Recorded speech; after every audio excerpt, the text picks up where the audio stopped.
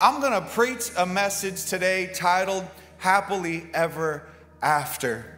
And before I do, I'm going to pray. Would you bow with me? God, thank you for this day. We thank you for the gift of relationships, the gift of friendships, the gift of marriage. And Lord, we just pray that you would speak to us today, whether we're single, whether we're married. God, we pray that you would speak to us, encourage us, teach us, train us, equip us. We pray this in Jesus' name. We all say, amen. All I know is our worship team smashed it today. I mean, they absolutely crushed it today. Happily ever after. Happily ever after. I think, if it comes right down to it, we all want to be happy. Right? I mean, nobody wakes up and is like, man, I hope today is a living hell. Nobody wakes up like, dear God, please let today be absolutely miserable. Like, we all want to be happy. I want to be individually happy as a human. I want to be happy.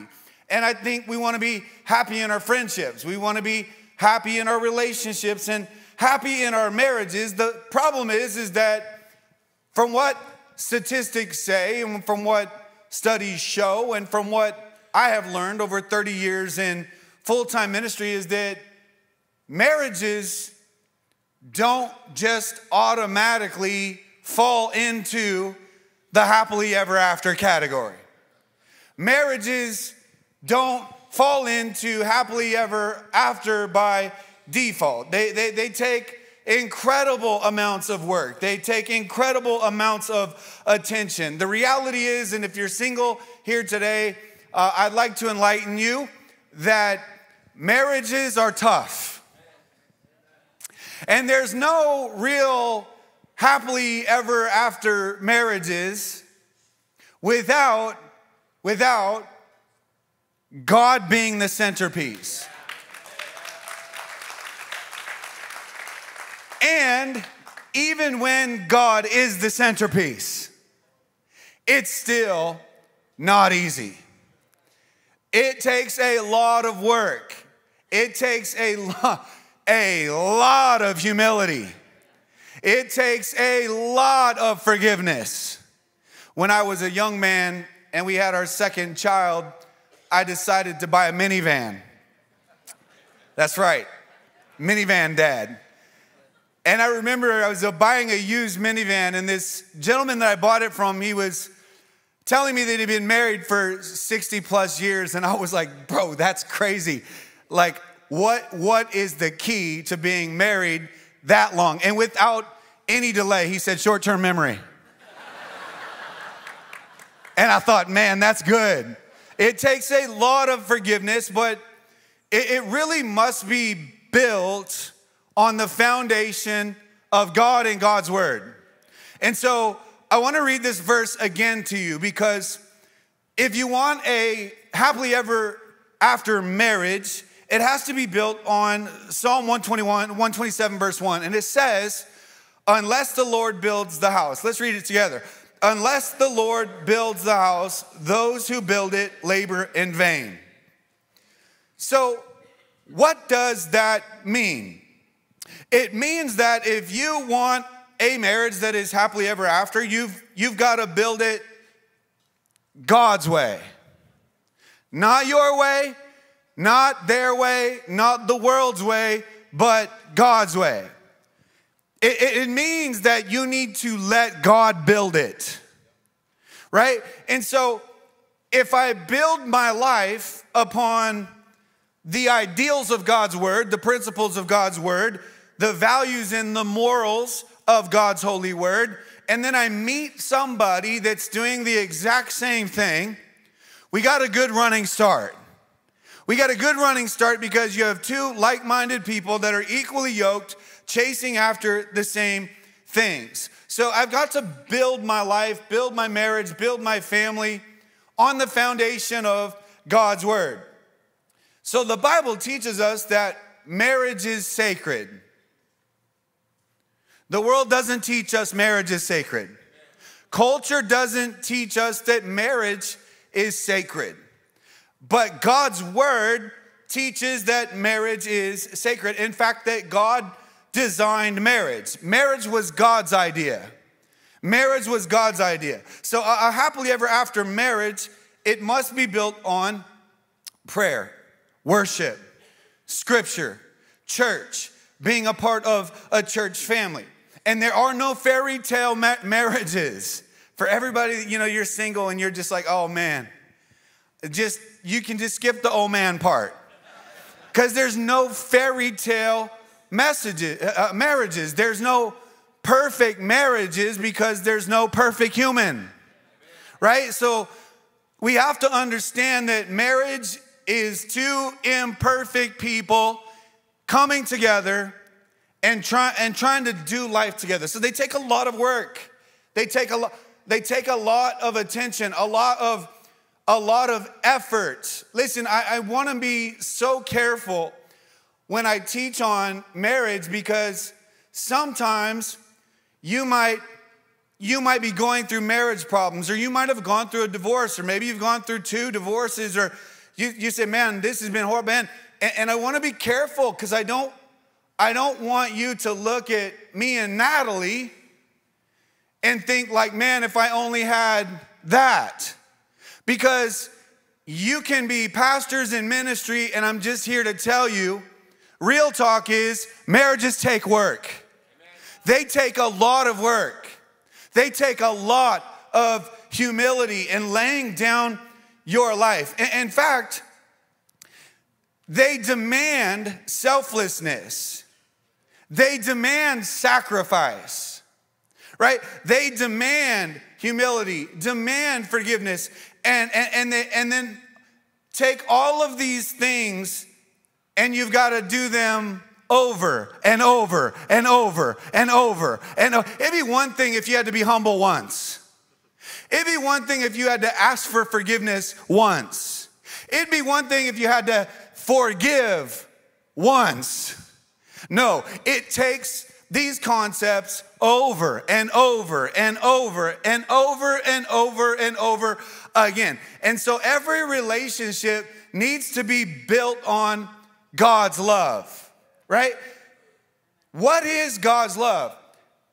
Jesus, he said this in John chapter 15, verse 13. You've probably heard this verse. He said, there is no greater love than to lay down one's life for his friends. So, hey, listen, if you want a romantic verse about marriage, there it is. There's the romantic verse. There's no greater love than to lay your life down for your wife, than to lay your life down for your husband. And so the Bible talks extensively about love, right? And in fact, there's an entire chapter in the book of 1 Corinthians chapter 13, and we call it the love chapter. I'm so grateful for what the Bible says about love, because it tells us what love is, but it also tells us what love is not, right? So let's read these verses here in 1 Corinthians 13, verses 4 through 8. We'll read them out loud together. Ready? Here we go.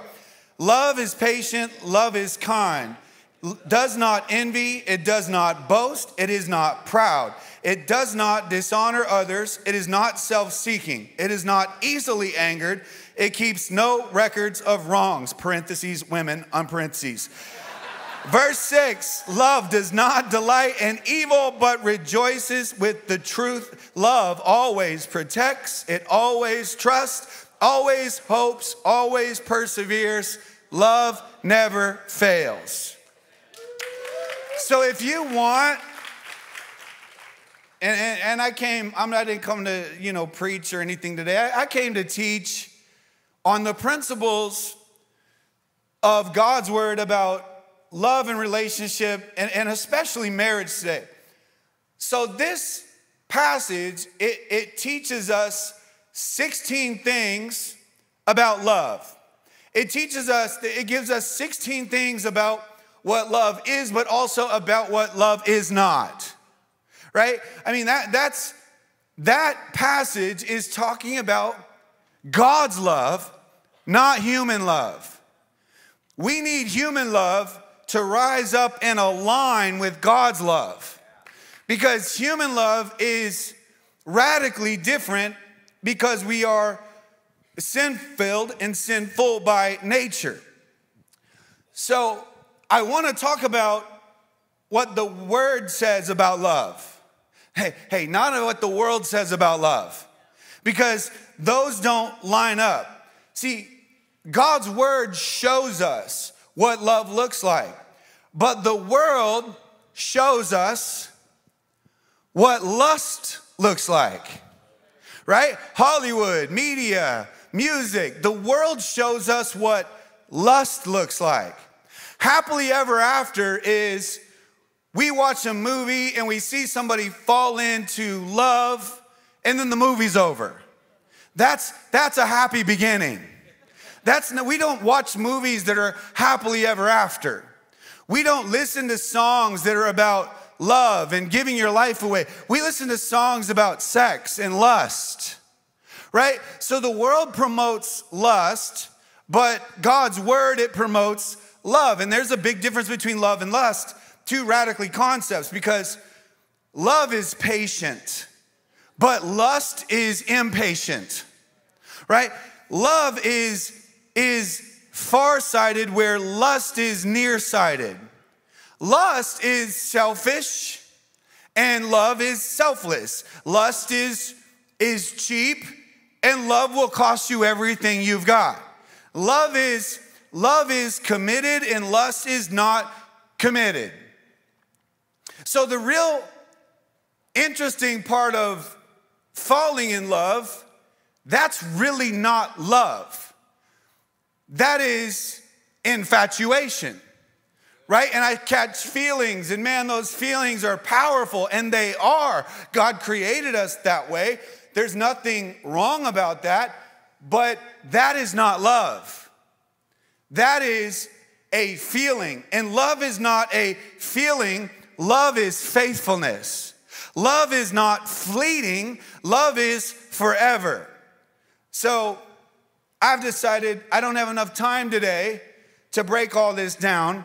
So I'm going to continue this again next Sunday. But I do want to talk about, for a few moments, about 4 things if you want a marriage that's happily ever after. 4 keys to a marriage that's happily ever after. So number 1, if you're taking notes, you can write this down, is you need to keep that flame flaming. Yeah. Somebody say the word keep. Let's say it out loud. Keep. Okay. On the count of 3, shout it. 1, 2, 3. Keep. 4 things we need to keep. 4 things we need to continue doing, because we start out doing them. When you fall in love, when you become infatuated, when you catch feelings, you're doing these things already. And you need to keep doing these things. So number 1 is keep that flame flaming. You know, marriage is interesting. If you've been married for any length of time, marriage has seasons, right? Pastor Darrison last week's like, we've been married 7 years, and to him that probably seems like a long time. You know, my wife and I were coming up on 27 years.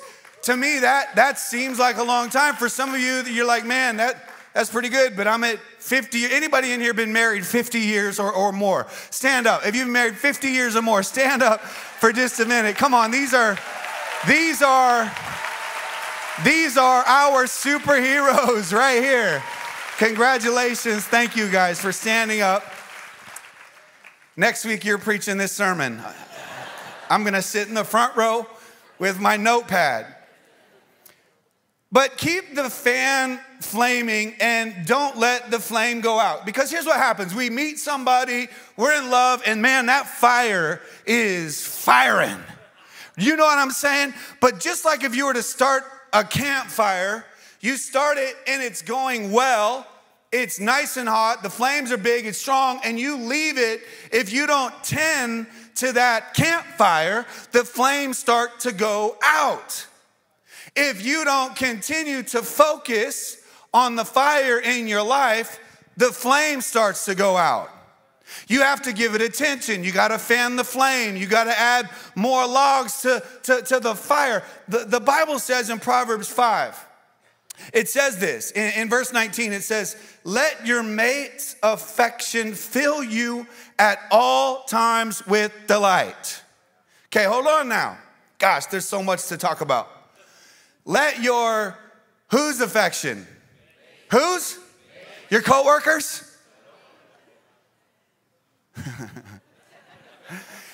He says, let your mate's affection, and then what's he say?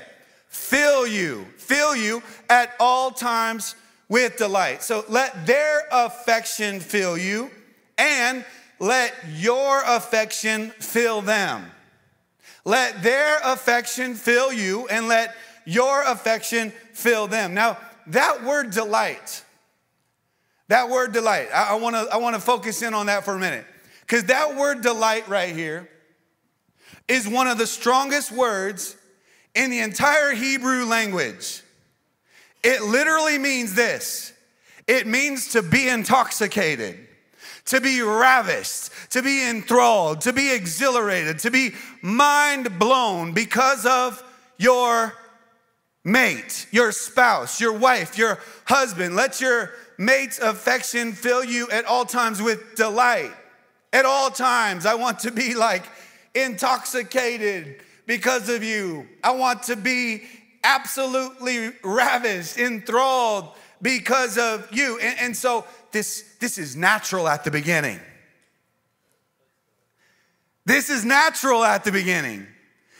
And so for everybody in here that you're not yet married, that's the power of catching feelings, because it's natural at the beginning. And if you're not fanning the flame of your own marriage, of your own relationship, the devil's gonna throw some other fires in front of you. Right? And so he says, let that affection, your mate's affection, fill you. Hey, listen, romance is easy at the beginning. Romance is easy at the beginning because you're love drunk. Yeah, you are. You are intoxicated. When you are infatuated, I don't know how else to say it, you've lost your mind. When you're infatuated, you do things that you have never done before in your life. When you're infatuated, you do things that are crazy. When you are infatuated, you caught feelings. Everybody around you who knows you, they're looking at you like you've lost your mind. You don't think you have. You think it's normal but like we're looking at you and we're like, ew, like that's gross, dude. But you're like, oh, I got, like you're drunk, baby. You're inebriated. You are love drunk. And so the key is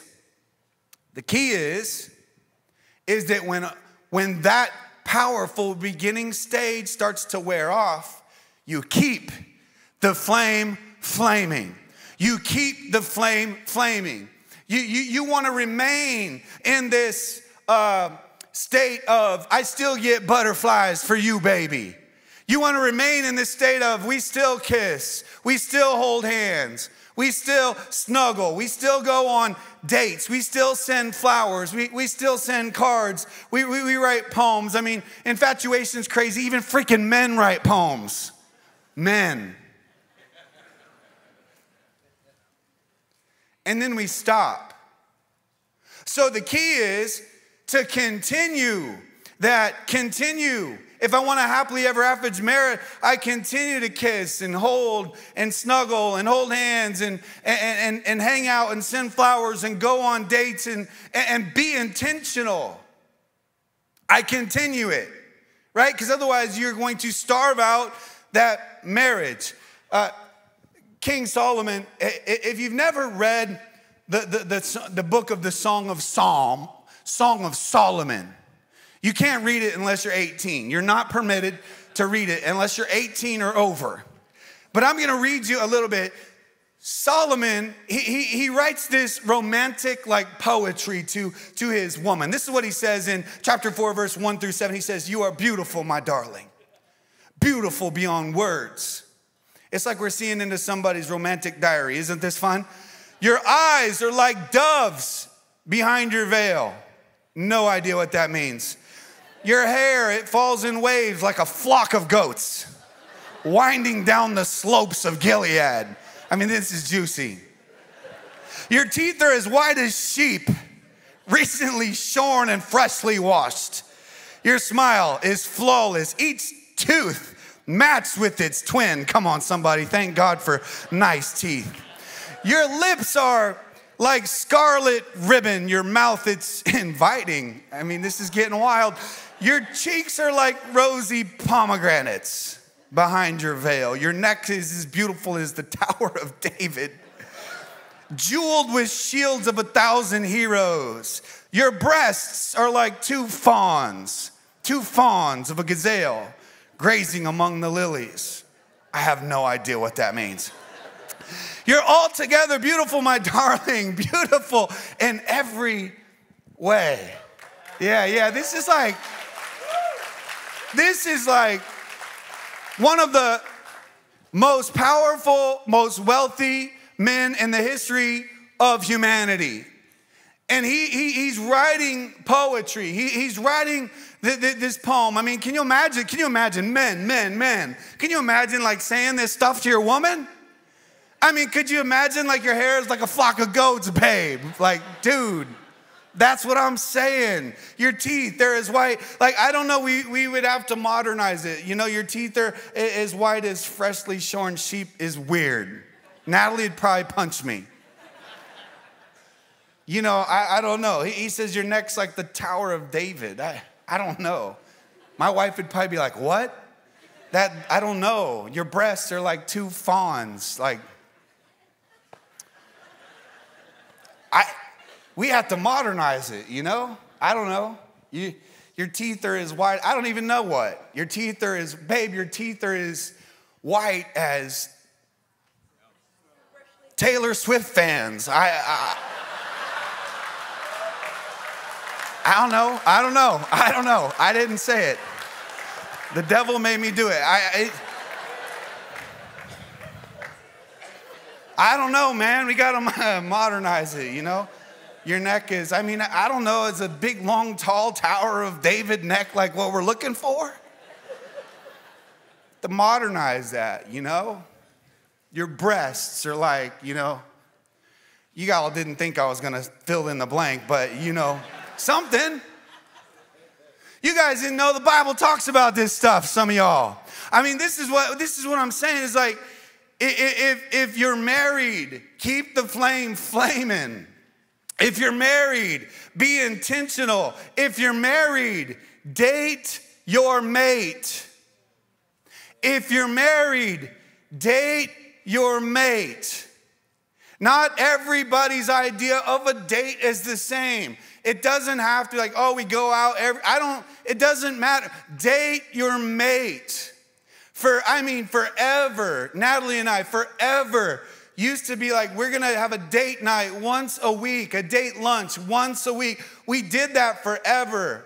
And life evolved and we still date all the time, but we changed it. Now it's like once a month, we go on a weekend or a midweek getaway. Sometimes it's a staycation. I like that better than 2 hours on a Monday night because I get my girl all by myself. No distractions, no kids, no nobody. Although I run into some of you knuckleheads every now and then. But I want to say, like, date your mate. Show nonstop attention. Give nonstop affection. Hey, here's a question. When's the last time you guys went on a date? When is the last time you guys went on a trip together? When is the last time you sent flowers or you wrote a nice note or you sent a nice card? Keep the flame flaming. And by the way, that includes sex. Keep the flame flaming includes sex. Yeah, now that I got everybody's attention, let's talk about sex, baby. Let's talk about it. You and me. Let's talk about it because the world's talking about sex. Did you notice that? And God's word also talks about sex. In fact, sex was God's idea. Sex was God's idea. God created sex. Sex is not bad. It's not dirty. We as humans made it bad and dirty. So sex is God's idea. And I said that marriage is sacred, but the Bible also teaches us that sex is sacred. I want you to say those 3 words out loud. Sex is sacred. Ready? Here we go. Sex is sacred. Sex is sacred. So we've got social media and the internet and movies and music teaching your 10-year-olds about sex. Teaching your 12-year-olds, your 14-year-old. Listen, you parents and grandparents, we have a responsibility to teach them the truth about sex, okay?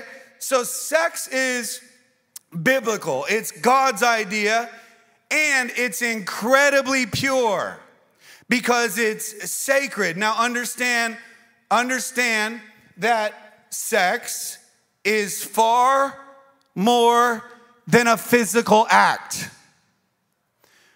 Okay? It is far more than a physical act. God created sex for intimacy. He created sex for unity. He created sex for enjoyment. And he created sex for procreation. Okay? If you are married, only if you are married, you ought to be having sex a lot. Okay, hold on, sir. Because I know ain't no woman over there clapping it like that. Not that, no, not like that.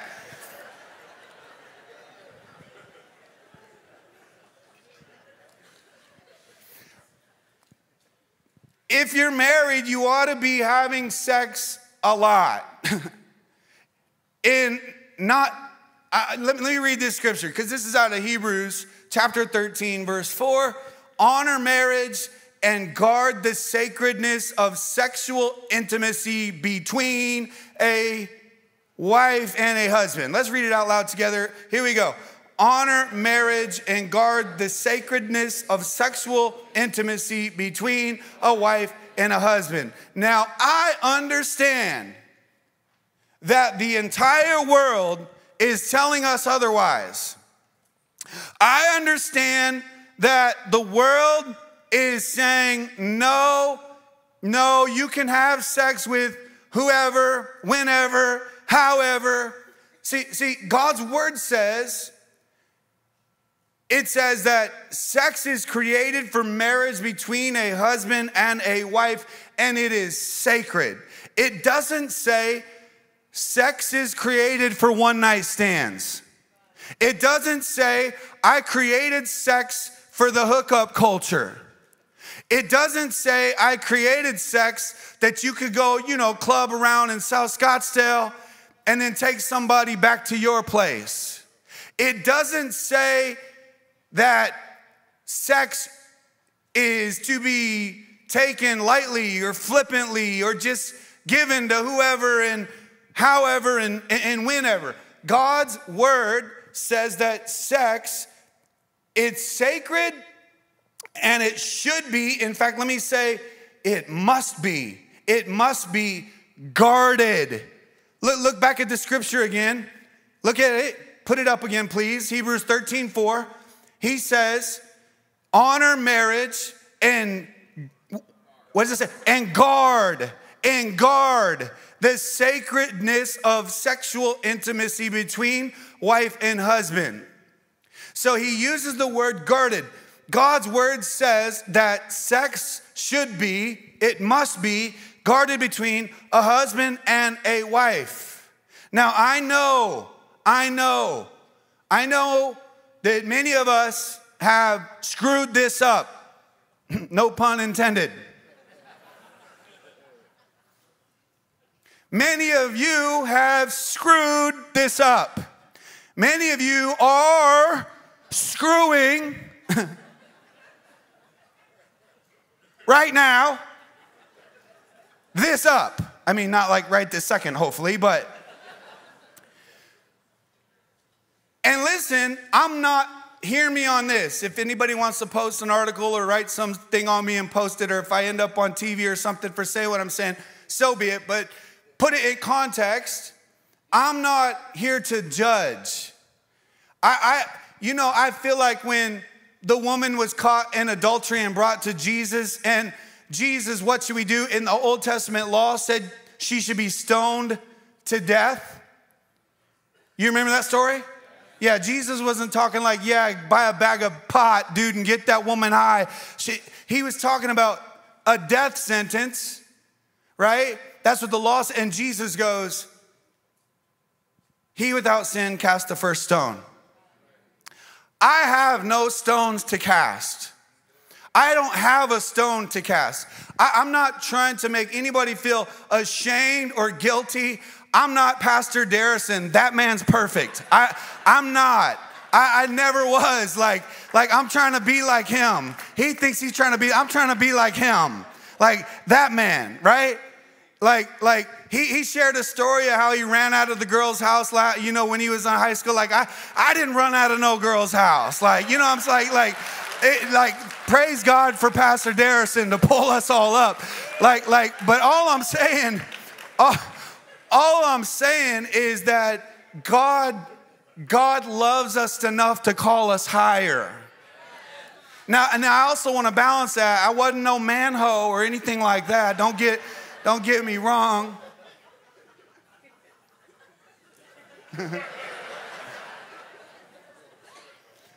But he says it's reserved.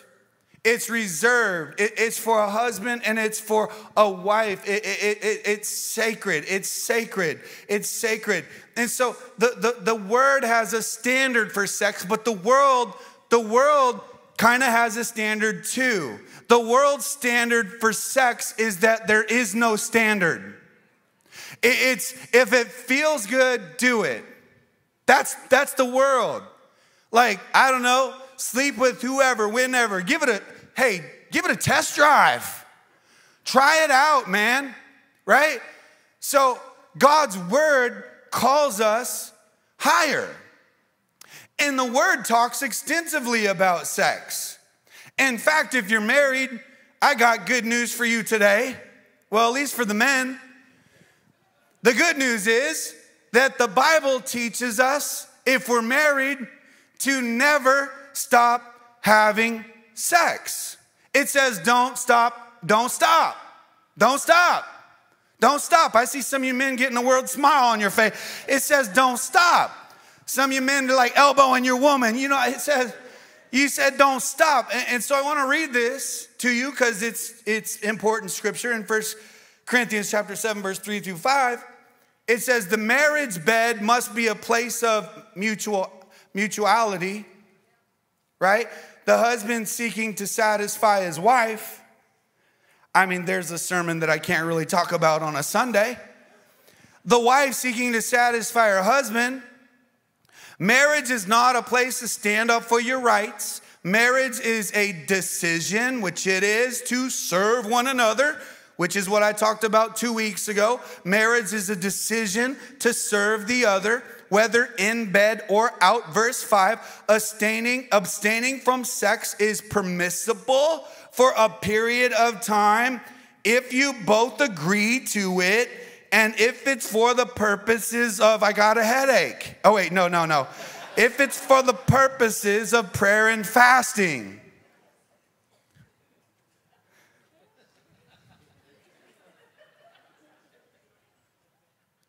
But only for such times. Then come back together again Because Satan has an ingenious way of tempting us when we least expect it. Hey, this is good stuff.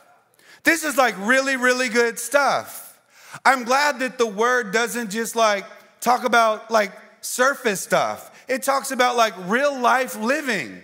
It's talking about guidelines, principles, boundaries to make you happy, to make you live happily ever after. Not to be a bummer, to make you happy, right? He says abstaining is permissible for a period of time if you both agree to it and if it's for the purposes of prayer and fasting, which is why Natalie and I don't pray or fast, ever. I'm just kidding.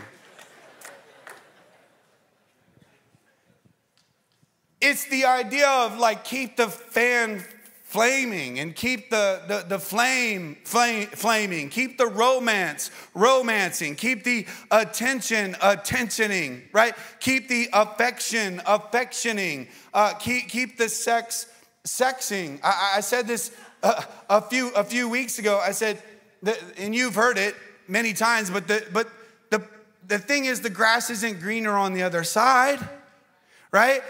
I said the grass is greener where you water it, and that the other side is artificial turf anyway. That's not even real. That's not even real, right? And so if you're busy watering your own grass, hey, stop looking over the fence. If you're busy watering your own grass, if you're busy cultivating your own grass, you're not going to have time to compare your grass to the neighbor's grass. If I'm busy cultivating, see, that's the problem is a lot of us, we cultivated in the beginning and then we stopped cultivating. Like what does your spouse love? Serve them in that area. If you don't know, that's a whole different issue, right? My wife and I, we have different love languages. We have different intimacy languages. So the goal is I got to figure that out and serve her in that area for the rest of her life. She figures it out and serves me in those areas for the rest of my life. So my advice to you married couples is make your marriage grass look so green that everyone else's grass looks dead and brown. Create a magnet in your home. Create a magnet. Be magnetic, right? If you don't create the magnet, the devil's gonna pull you with a different magnet. Man, I didn't know I was gonna preach the whole sermon on sex today, but let's at least get one more. We might have to finish 3 and 4 next week and do even another week. But is this okay? This all right? Y'all digging into this? Okay, if you want a marriage that's happily ever after, number 2, and I think we're just going to do this one today. Number 2 is keep the communication Christlike. If you're single, this is a great time to work on it. And by the way, the longer you're single, the weirder you get. You're like a homeschool kid, like.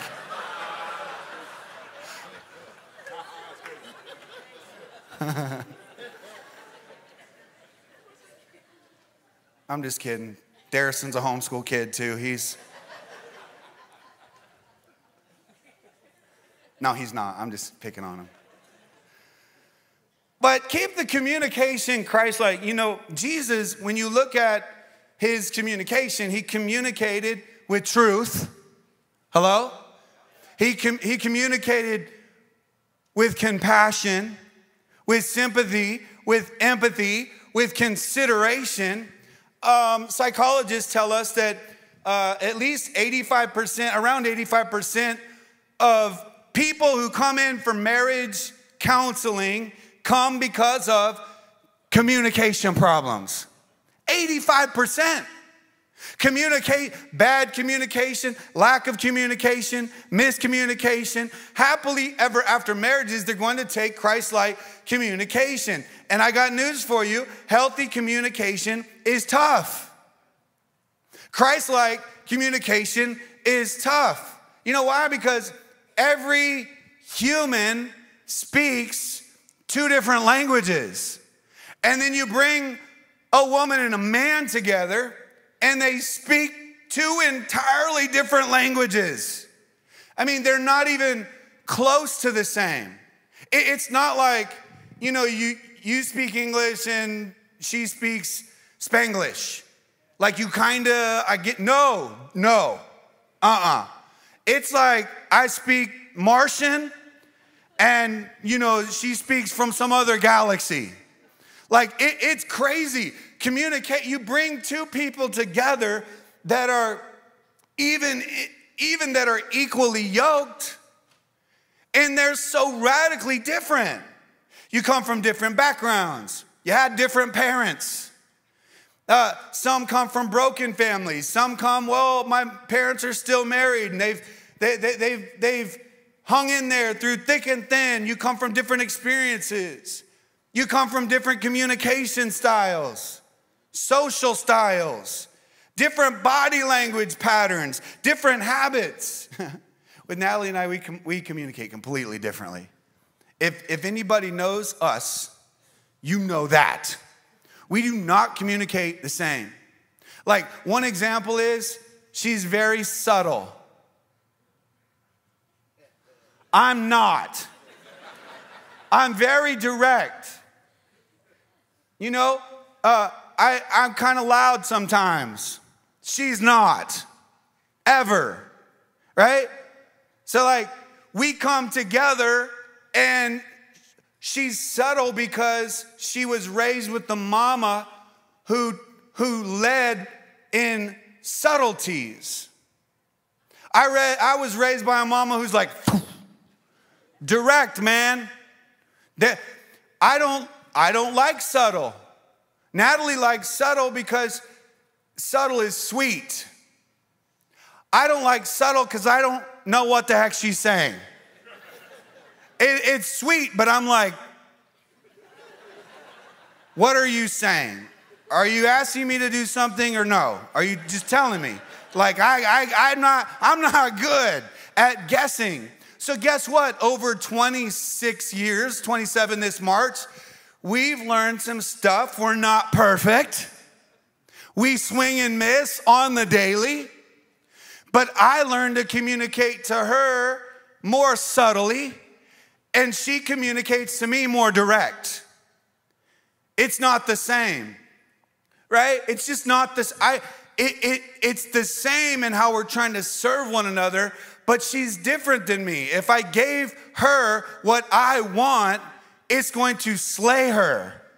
If she gave me what she wants and how she is, it'd be a life of guessing games, right? And so that is true for every single one of us. We speak different languages. Not only do we speak different languages, we don't speak the same number of words every day, right? Studies show that women,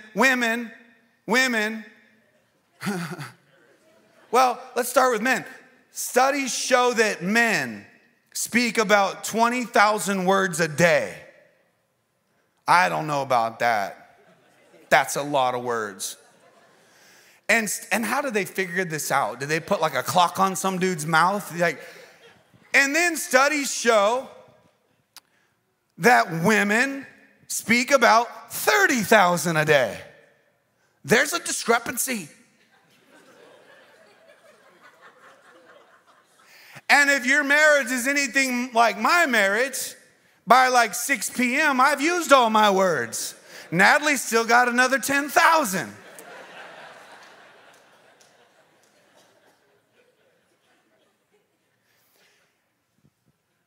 And we got to be careful because whether it's 20,000 or 30,000, that's still a lot of words.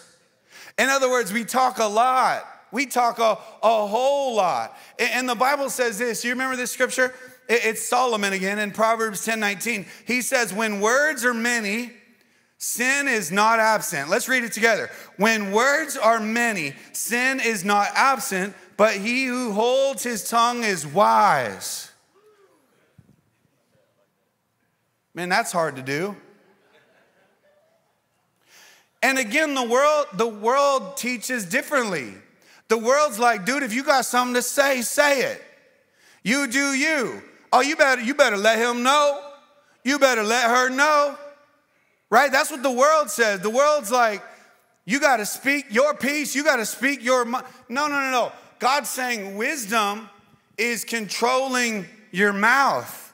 Wisdom is speaking less words, not more words. We know this, that words are powerful. We know that. We know that Proverbs says that our words, they have the power of life and death. Right? It says it like this: death and life are in the power of the tongue, and those who love it will eat its fruit. So listen, some of us, we're killing our marriage with the weapon of our mouths. Maybe not even intentionally. It can be unintentional, right? Your words, they can destroy your marriage. They can destroy your family, your children, your career. Your own words can destroy your own reputation. And so the good news is the opposite is also true, right? Our words can give life. Our words can give life. Our words can edify. Our words can build up. So if you're married and hey, if you're single, start working on this right now. The Bible teaches us, encourage one another, edify one another, affirm one another. If you're married, every day, not sometimes, every day, tell her you love her. Listen, I don't understand. I really don't understand. I don't understand if you're married not telling each other, I love you every day. Natalie and I'm not going to exaggerate on this one. That probably happens, I don't know, 30 to 50 times a day between us physically telling each other or in a text message telling each other, right? I'm not saying the answer's that many or that little, but making sure that they know that you love them. Making sure like they know that they're appreciated. Making sure that they know that you're proud of them. Making sure nobody can there is not a drug in the world that can make me feel as high as I feel when Natalie encourages me. When she says, you look nice. When she says, man, that message really was incredible. Whatever it is, whatever the affirmation is, there's nothing in the world that makes me go, man, women, there's no drug in the world that will make your man feel more complete, fulfilled, satisfied, and that will, hey, all you got to do is give him some love, some attention, some affirmation, and he will go conquer the freaking world for you. He will go conquer the world for you. I understand. It's like a cycle, right? You're like, well, if he actually was any of that, then I would tell him. And then, like, there's this cycle. We can get stuck in the vicious cycle. You know? Break the cycle. Break the cycle. You say, I don't feel like it. I don't care. Break the cycle. It was like 20 years ago, and one of my mentors and truly one of the greatest men of God I've ever gotten close to is a guy named Pastor Rick Warren. And he said this, I think it's even published in some books, but he said this statement. He said, it's easier to act your way into a feeling than it is to feel your way into an action. That's kind of cool and true. And it's not just true in the area of sex or intimacy. It's true in every area. I don't feel like forgiving them. Hey, newsflash, when you get hurt, nobody feels like forgiving. Nobody. Jesus is being crucified. And he says, Father, forgive them, for they don't know what they're doing. Like, man, we have to keep the communication Christ-like. And listen, maybe today you just need to take a step out into faith and do it anyway. And watch feelings follow the actions. Do it anyway. We need to learn to communicate Christ-like. 1 Thessalonians chapter 5, verse 11, it says, therefore, encourage one another and build each other up, just as in fact you are doing.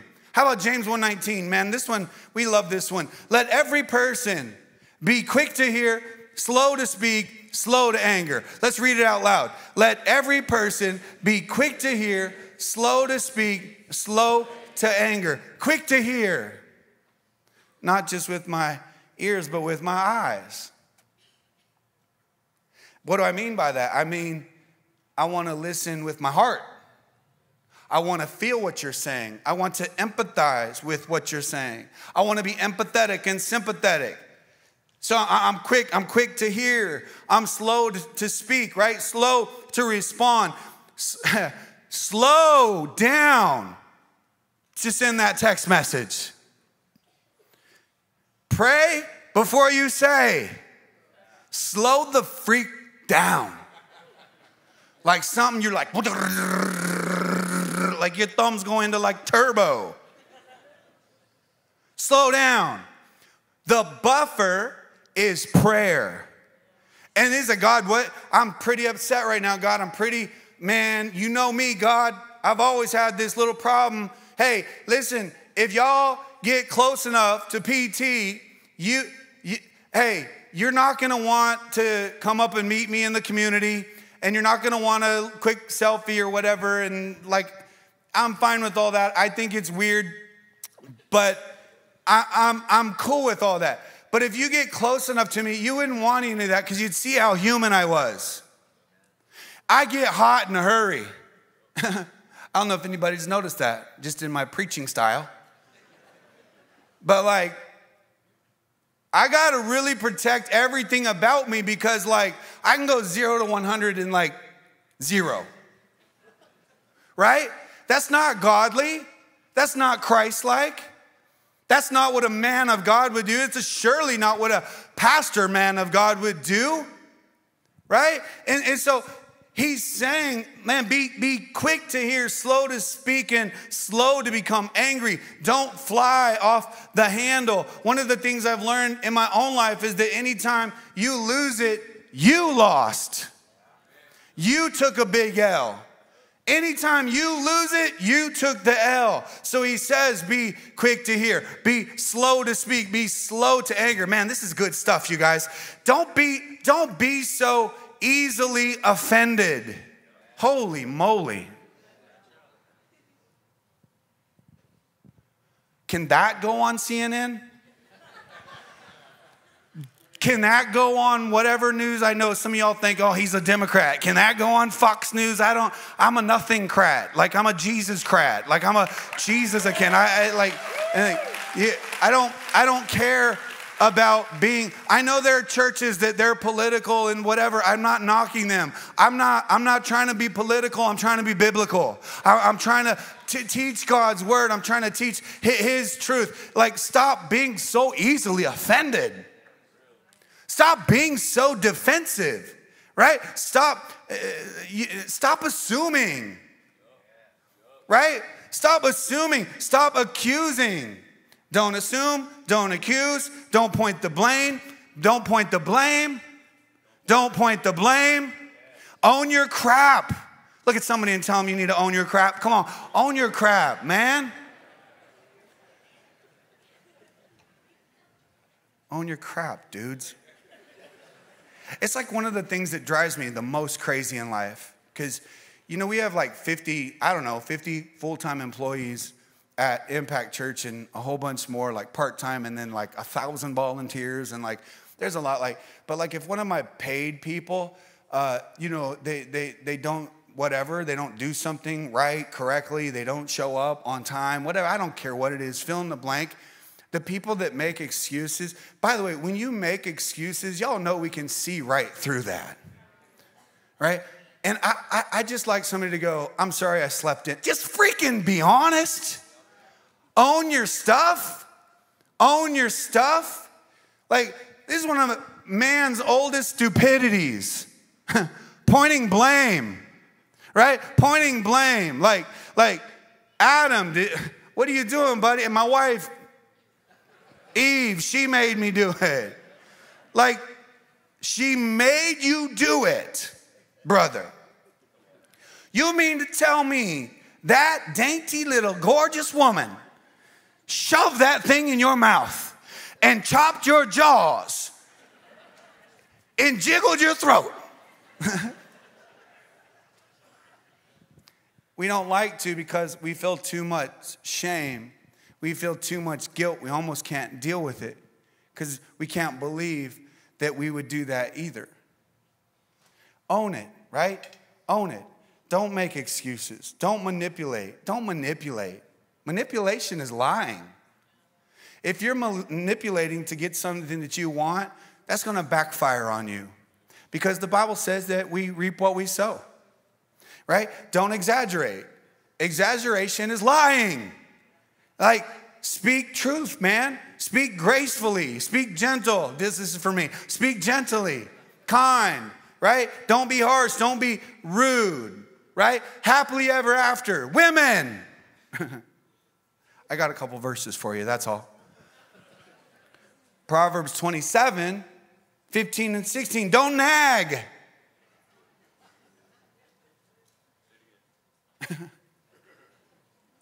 A quarrelsome wife is as annoying as a constant dripping on a rainy day. Stopping her complaints is like trying to stop the wind or trying to hold something with greased hands. I know you're like, I wouldn't nag if he would just. Vicious cycle. I'm not done. I said I got more verses. Proverbs 21:9. Better to live on the corner of a roof than to share a house with a nagging wife. Hey, you want me to modernize that? I'll be out in the garage, babe.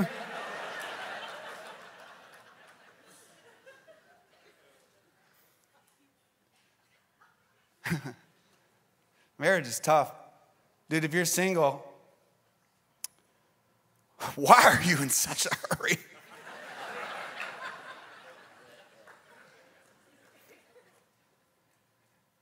Keep the fan flaming, keep the communication Christlike, and we're going to make strides to living happily ever after. It's 9:52. I got through 2 points, so I'm going to save the next 2 for next week. And would you do me a favor? Would you bow your heads with me? Let's close in prayer. God, we thank you for this great morning, Lord. Thank you for your word. Thank you for your truths. God, thank you. God, you call us up. God, you call us up. And God, we're grateful. Lord, today I just pray that, Lord, I pray for marriages in here today. I know there's so many broken marriages. There's so many marriages that are on the verge of divorce. Maybe they're just going through a real tough challenge right now. Lord, I pray that your peace would just cover their marriage.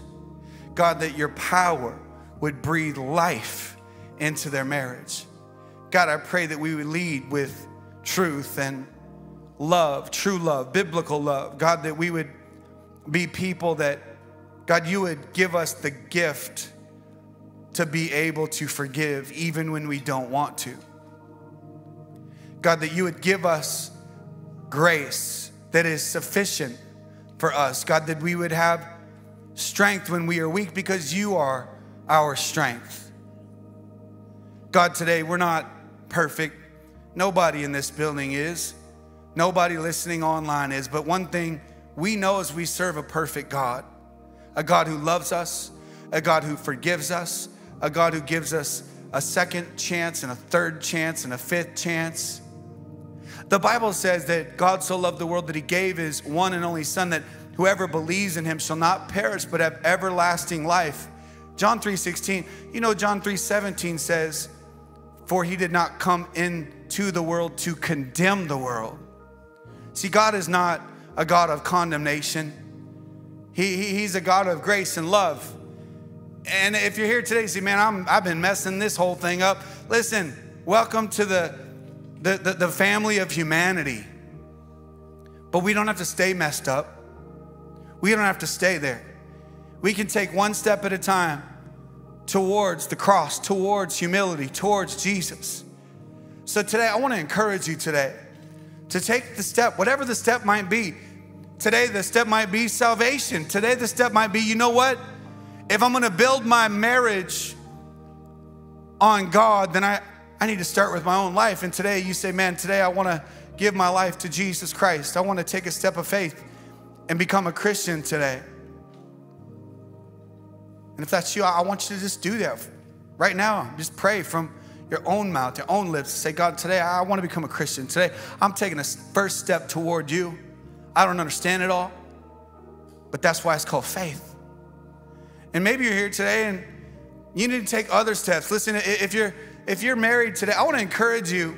I want to strongly encourage you to get involved in our men's and women's Bible studies.